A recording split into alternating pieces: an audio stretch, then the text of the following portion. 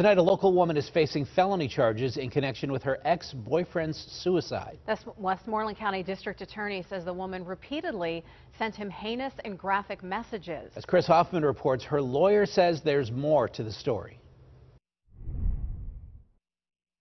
According to state police troopers who were part of this investigation, they say some of the bullying and messages were the worst they've ever seen in a case like this. This is the next level or the most extreme amount of bullying that I've seen, read about, heard about anywhere, where someone is constantly telling someone to end their life. According to the criminal complaint, the messages started in June of 2020 and lasted for more than a year.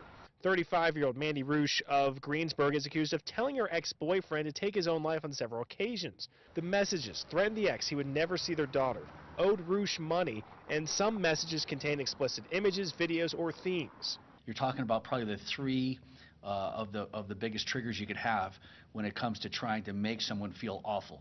Troopers were called out to the man's apartment in June of 2021 after friends became concerned about his well-being.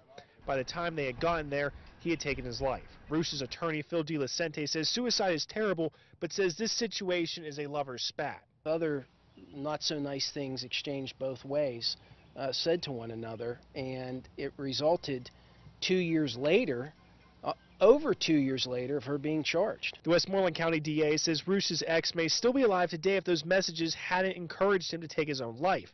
DeLacente argues the state is using a new statute that has barely been used. He says anytime a child is involved in a broken relationship, emotions are high. We just have very emotional words conveyed to another. The DA says the level of bullying and harassment rose to a criminal level. They looked at several similar cases before pursuing charges. They felt that this was more severe than most of the cases that they had reviewed where the person was found guilty. My God, if we're going to start prosecuting people for sending harsh texts to one another versus it being verbally communicated, then we're in a different path in our legal system.